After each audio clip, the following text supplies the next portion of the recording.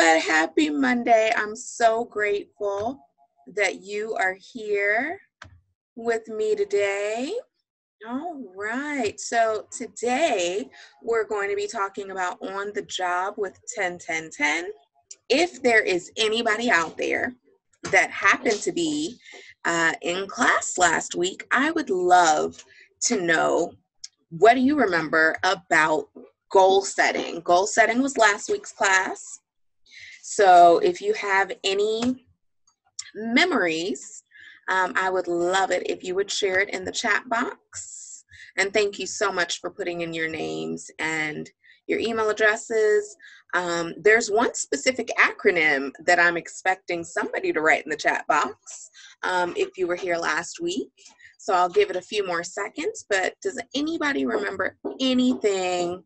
Okay, short-term and long-term goals. Yep. Okay, awesome. The acronym I was thinking of was SMART. SMART goals. And SMART is an acronym of how your goals should be. Uh-oh, we've got some more people in the waiting room. Yay! So if you weren't in class last week, we talked about SMART goals. SMART goals are, oh my goodness, I have forgotten the S. Isn't that sad? The M is measurable. You need to be able to measure your goals. The A is attainable. It needs to be something that you can actually reach. If you are not a rocket scientist, you should probably not make a goal of going to the moon next year. It's probably not attainable.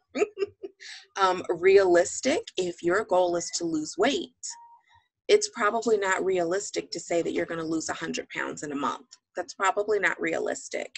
And you also want your goals to be timely. You want to have a timeline on your goals. If you want to lose 100 pounds, maybe put 2 or 3 years on it. If you want to lose 20 pounds, maybe put 6 months on it. So you want to have a timeline for your goals. But that was last week. Let's talk about this week. This week's topic is on the job. Once again, you can use the chat room to make any comments, or I am popular today, y'all. My phone is just ringing. So, what does work mean to you?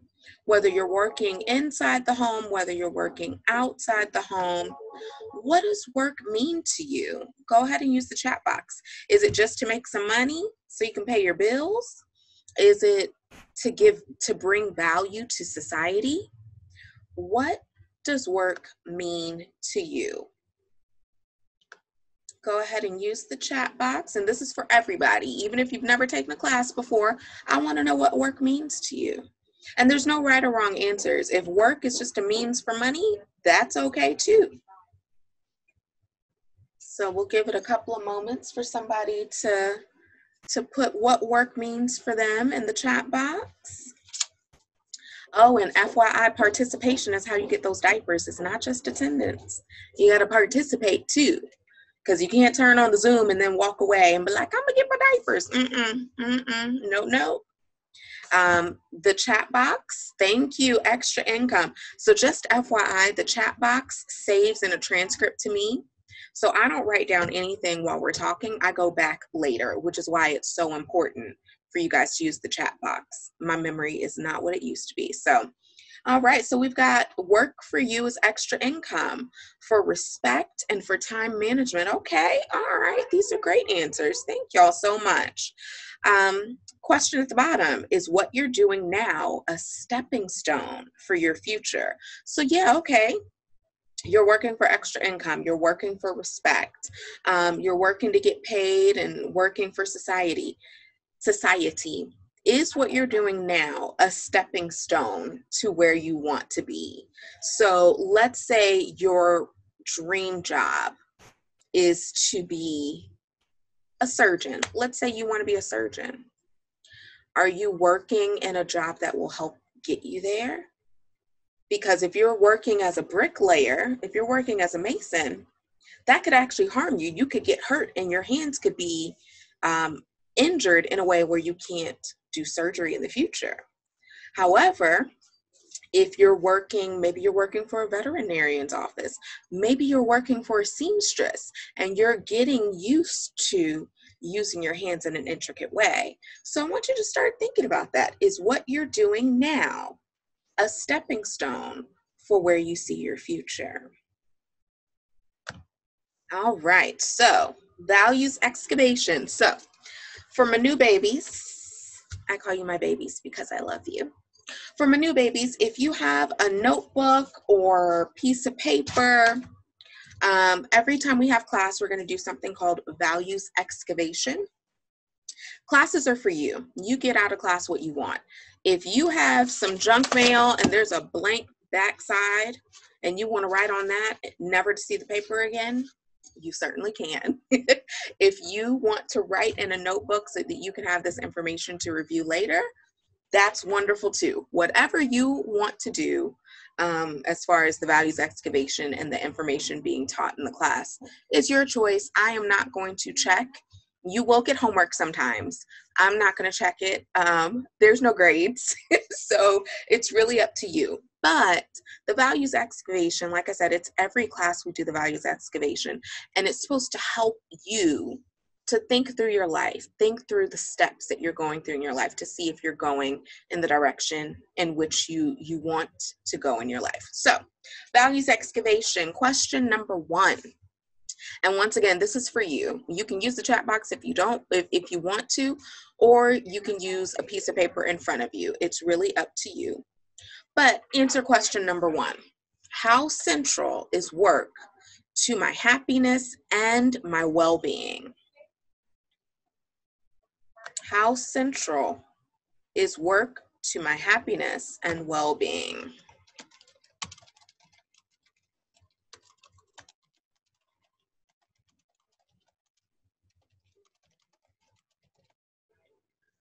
All right, question number 2.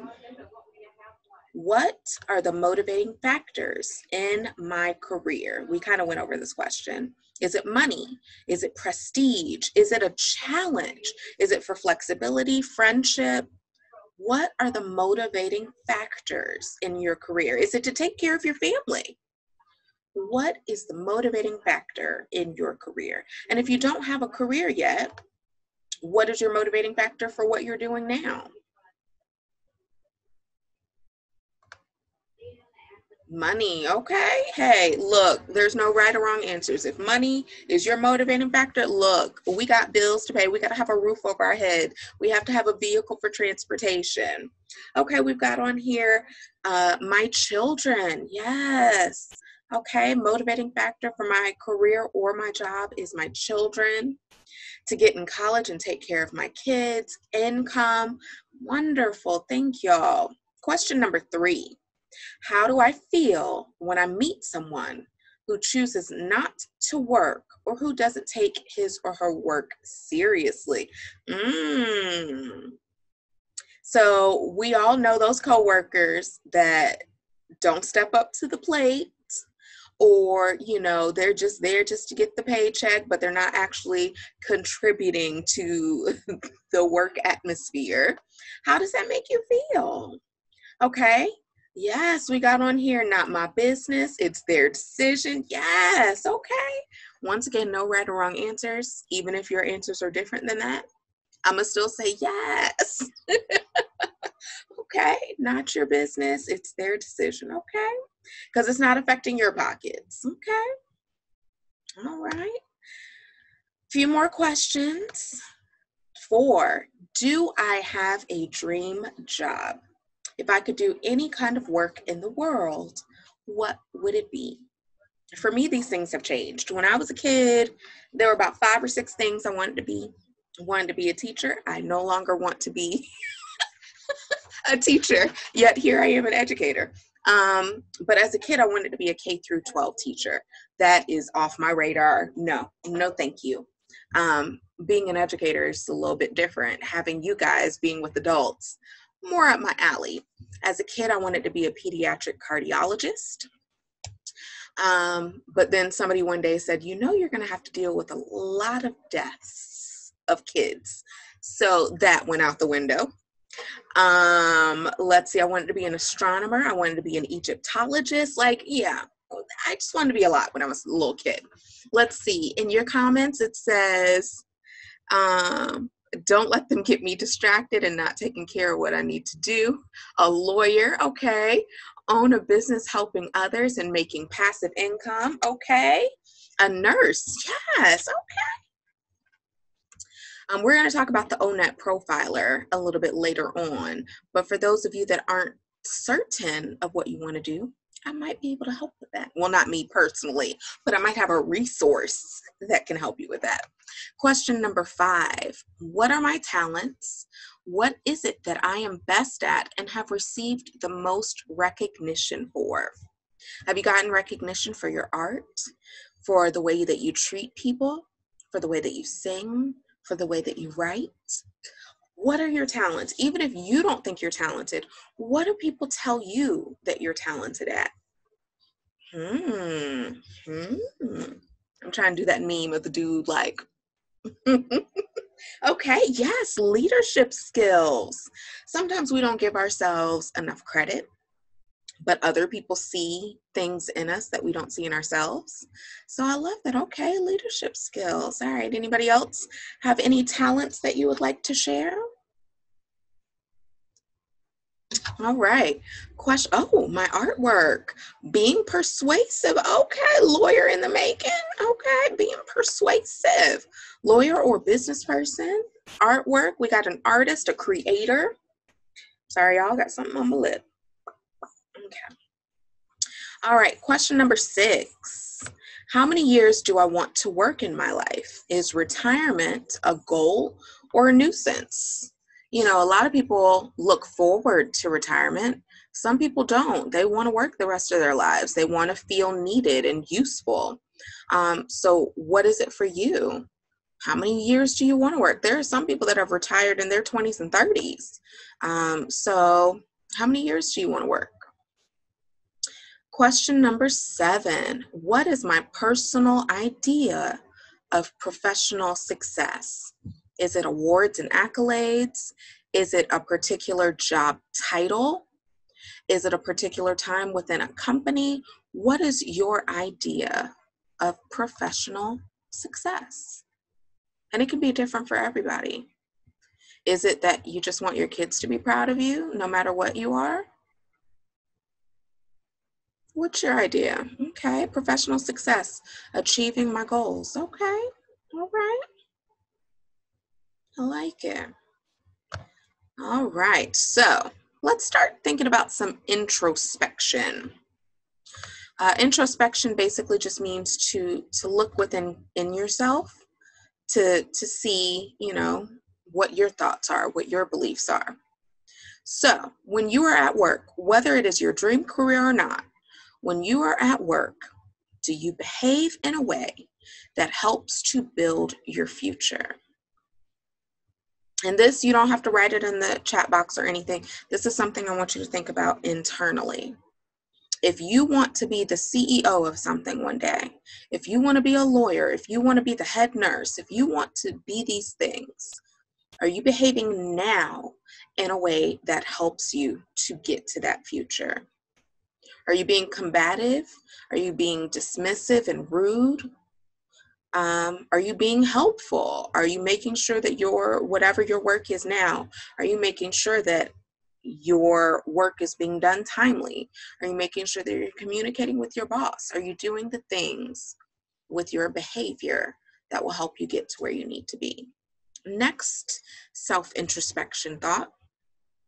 At work, do you behave in a way that will make your children proud of you? Your children are always looking. They're always watching. Even when we think they aren't, children are sponges and they are soaking up what they see and what they hear. So if you want your children to be proud of you, if that is something that you aspire to have happen, are you behaving in a way that your children will be proud of? And the other introspection, do you model your values for your children in the way that you behave at work? So if you value family, are you showing that to your children by the way you behave at work? If, let's say you're in management, let's say you're in middle management, and one of the people that you oversee comes to you and says, hey, I can't work overtime today. My child has a concert, or I can't work overtime today. My child has an orthodontist appointment. If you value family, then you would be a gracious boss and say, you know what, I understand. Go ahead and clock out, at 4 or 5 or whatever time you need to. Now, if you value money over family, then you might say, well, I don't care about your child's concert. I don't care about your child's appointment. You need to be doing overtime. Does that make sense? Are you modeling what your values are at work so that your kids see what you value? If you say you value family, but you're at work 80 hours a week,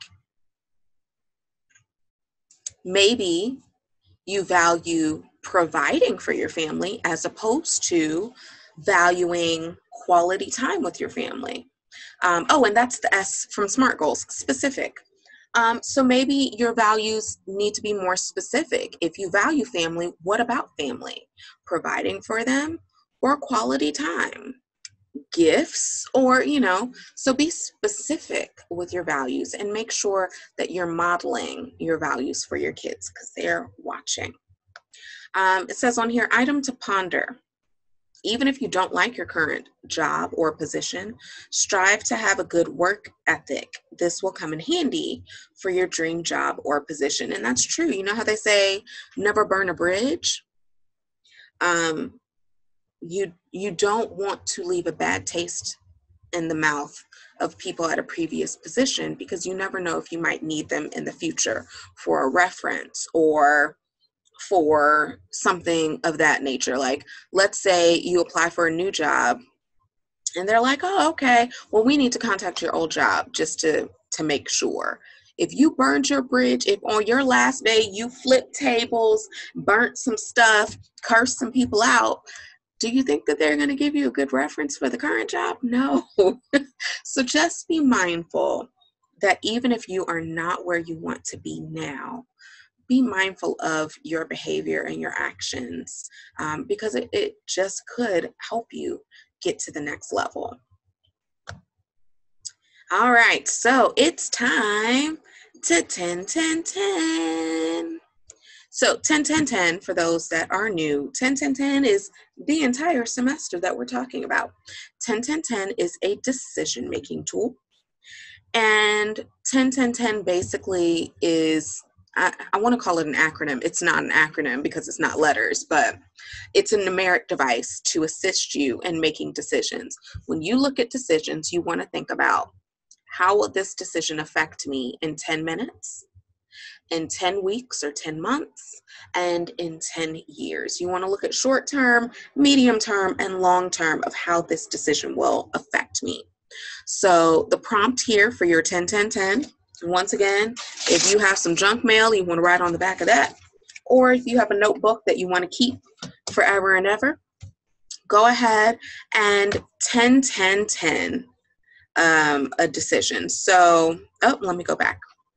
So think about something that you did at work that went well, whether it was a presentation, whether it was negotiating for a higher salary. Think about something at work that you did well, you handled it well, and 10, 10, 10 it. So basically on your piece of paper, you're going to think, okay, I negotiated a higher salary. What did I do, to make this decision? What did I do 10 minutes in? What did I do 10 weeks in? What did I do 10 years in? So maybe for negotiating a higher salary, when you were applying for the job, you researched what other people in that same position were making, and you made notes. So that was your 10 minutes. And mind you, it doesn't have to be exactly 10 minutes. It's basically short term, medium term, long term.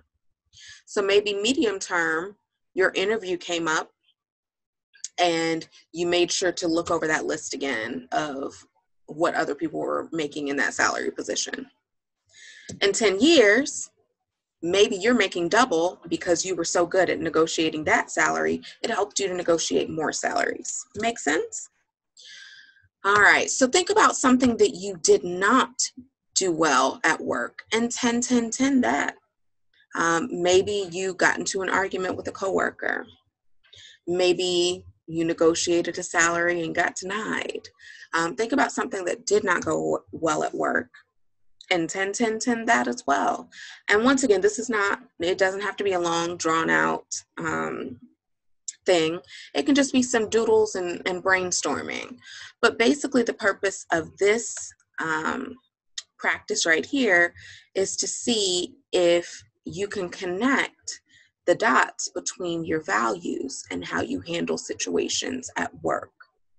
So maybe you think you value quality time with home, but you're looking at these scenarios and realize, oh, I actually don't value quality time with my family. I actually value more providing financially, or I don't value quality time with my family. I actually value doing a good job first and foremost, or whatever you're starting to learn about yourself. But you've looked at, something you did well at work, you've looked at something you didn't do so great at work, and now you're connecting the dots and hopefully honing in on what your values are. All right, so you all had homework last week. And once again, homework is for you. If you did not do it, you get another chance. But for anybody that did do the homework, if anybody did go to do their own net interest profiler, I would love to hear in the chat box if anything surprised you, if anything was right on target. For those that are new or for those that did not do the ONET profiler assignment, let me tell you a little bit about it. So ONET interest profiler is basically a tool that was created to help people figure out what their interests are and what that translates into a career that coincides with that interest, a career that would bring you fulfillment. So you do it online. Back in the day, I actually used to give this out in class on paper, and you had to score it and all that fun stuff. But now we're online. We're fancy. So it's 60 questions. It sounds like it's a lot. It's not. It takes, I think the last time I took it, it took me 5 minutes, but I've taken it multiple times. So we'll say it'll take you 10 to 15 minutes to do it. And you're basically answering questions. Which one interests you more? Building a kitchen cabinet set, or writing a play? Which one interests you more? Teaching a class, or teaching a class on art history, or teaching a physical education class? Like the questions are very, very easy, and it's all about you. You can't mess up on questions about you. Like I said, at the end, it tells you what the market, what the tool sees as your interests, and then you can look into what jobs match those interests. So I don't see any responses, so I think that means nobody took it last week. No worries. You get another chance. We're actually going to talk about ONET more in detail next week. So you see the website at the bottom, mynextmove.org/explore/IP. I will send that out in the email on Friday so that you can do it this weekend if you don't do it during the week. So once again, you want to go to mynextmove.org/explore/IP to do the ONET interest profiler, because we are going to talk about your results next week. Oh yeah, it looks like, oh my goodness, that's it for the slides. Woo-hoo-hoo. So see, it was nice and painless. I love you guys. You are worthy. Have a great week, and I will see you next time. Bye.